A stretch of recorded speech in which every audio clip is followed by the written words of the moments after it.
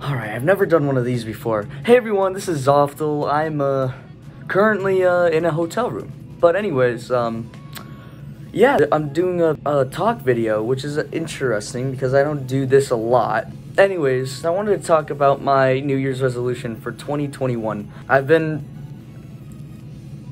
had a mixture of being happy and sad, you know, I've been struggling with depression and whatnot, but I'm refusing to see the bigger picture of things because I did a lot of great things this year. I went to Florida for the first time. I got to meet some of my family that I've never even met before.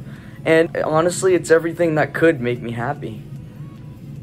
Unfortunately, we're kind of distant because, you know, well, live in different states, of course, but that's okay. Anyways, this year's been awesome. I really love the support from you guys. It's truly incredible, the support you guys have been giving me.